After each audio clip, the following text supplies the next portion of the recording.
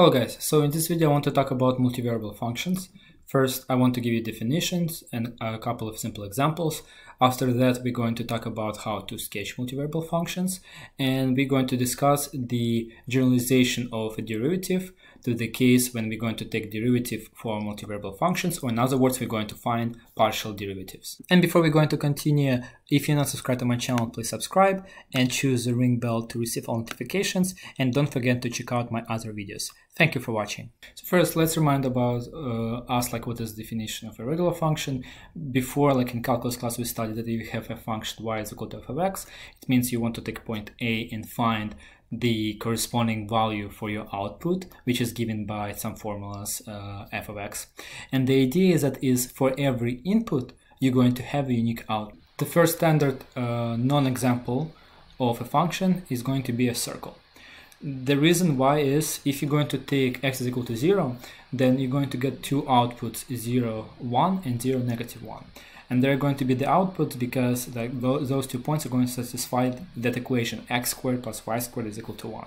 So that's why for the input x is equal to 0, I'm going to get two outputs, and that's not a function. Okay, so but let's right now try to generalize and introduce a new variable z. So what I'm going to do, I'm going to make my y plane just be a parallel plane to the floor, and then I'm going to take 2 points. And the idea is the same. For those 2 points, I'm going to consider the third point along the axis, and I'm going to find that third point by using some formula f of xy. And if you will now visualize that for every point inside kind of that small square, you're going to get your outputs, then you're going to have some sort of surface. And that surface is going to be kind of your function f of x. And again, like if you're going to generalize the previous non-example, then my circle is going to become a sphere. And you can see for that sphere, if you're going to take x is equal to 0, then for that point, I'm going to get two outputs, 0, 0, 1 and 0, 0, negative 1. And again, they're going to satisfy my original equation of a sphere.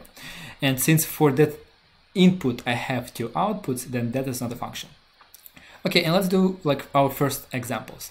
So the first example, I'm going to take z is equal to f of x, y is equal to 1. And again, like I can just name my function z is equal to f of xy, because this is how I'm going to find my component z by using that rule f of xy. And let's kind of remind ourselves how we did that before in xy plane. So in this case, I have just y is equal to 0, but y is equal to 0, you can think about as y plus 0 times x is equal to 1. And you can see that in that equation, x can be anything. So that's why if you're going to take point 0, 1 and then point take 1, 1, both of these points are going to satisfy the equation of the line. So that's why I'm going to draw a parallel line to the x-axis. And the same idea is going to be for our like surface. So in this case, I'm going to have the equation z plus 0 times x plus 0 times y is equal to 1, which is equation of the plane. And the idea is the same, x and y can be anything. So that's why in x direction and y direction, I can just trace my point. And that's why I'm going to get that plane z is equal to 1. Okay, so let's do another example when I'm going to take z is equal to 2 minus x. And this example is pretty interesting because right now I have equation of the plane, but how the plane looks like. First observation that you can see that there is no y component. So in other words, like what we can visualize that we're going to take our plane and bisect this plane by xz plane, and we're going to find the intersection of that xz plane with our original plane. So if I'm going to take x is equal to 0, I'm going to get z is equal to 2, and I have a point. When x is equal to 2, then I'm going to obtain z is equal to 0, so I have another point. And to find the equation or the graph of the line, you need just 2 points, and I'm going to trace a straight line. And then that red line is going to be part of the plane.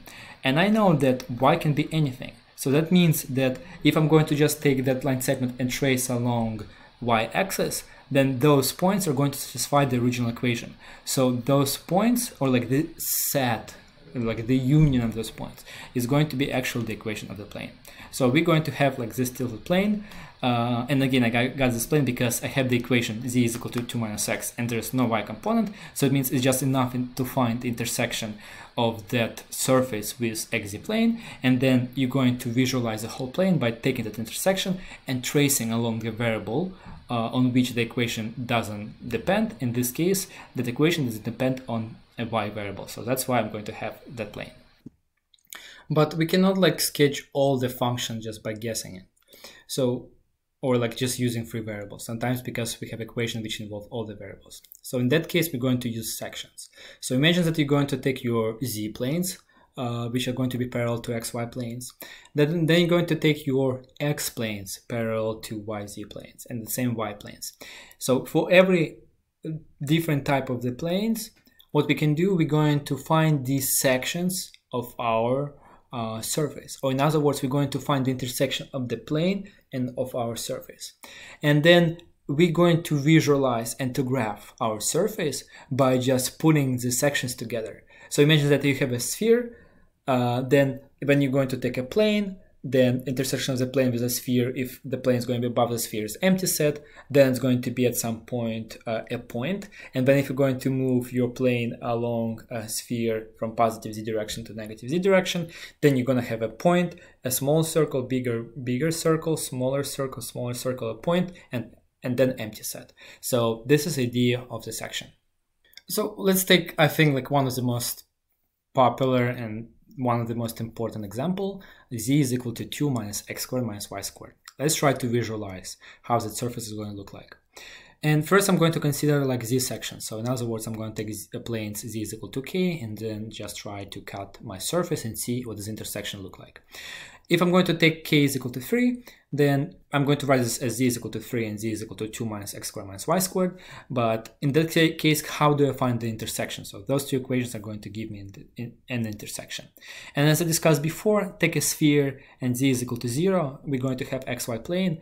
And then if you're going to intersect xy plane with your sphere, you're going to have that red circle. So that's why like the intersection is going to be given some sort of like one-dimensional curve. Okay, but let's try to visualize or like to solve, to figure out what is my intersection in this case. I'm going to get equation x squared plus y squared is equal to -1, but then there's no solution. So it means if I'm going to take z is equal to 3, then it is not going to intersect my surface. The intersection is going to be empty. But let's just replace my 3 with k. And then I'm going to obtain the equation x squared plus y squared is equal to 2 minus k. And you can see if I'm going to take k is equal to, for example, 2, then I'm going to have x squared plus y squared is equal to 0. But the only solution is x and y is equal to 0. So, but x and y is equal to 0 and z is equal to 2. I'm going to get just 1.002. But if I'm going to take, for example, like, I don't know, like k equal to 0, then I'm going to obtain x squared plus y squared is equal to square root of 2 squared, or in other words, like 2. But that is going to be a circle with a radius of square root of 2. And in other words, I'm going to have a circle when z is equal to 0, so in xy plane, which is going to be centered at 0, 0 with radius of square root of 2. And then observe that if I'm going to change my k between 2 and 0, my circle is going to become from the dot is going to be bigger and bigger. So I'm going to, for example, obtain for k is equal to 1 a circle with k is equal to 1 with a radius 1. But we don't have surface yet. So if you have like one sections and you can visualize it, let's use other sections. In this case, I'm going to choose like x planes. And let's take the most popular one. When x is equal to 0, I'm going to get just yz plane. And when x is equal to 0, you can see that I'm going to have an intersection of yz plane and my surface, which is going to be given by the equation z is equal to 2 minus y squared, which is parabola in our case. And I'm going to have just that parabola that points down. And just take our previous sections. When k is equal to 2, 1, and 0, I'm going to get a point, a circle, a bigger circle, and bigger circle. So in other words, I'm going to have a paraboloid. So you can see like the surface is going to be given by these sections, which are just as circles, and my x section, and you can check that your y section are going to be given by parabolas that are going to point down. But the only difference, if I'm going, for example, take my x section and move to the right, then my parabola is going to be shifted down, and that's it. This is going to be a paraboloid. Okay, so just try to go and figure out and solve, not like solve, but sketch some other surfaces.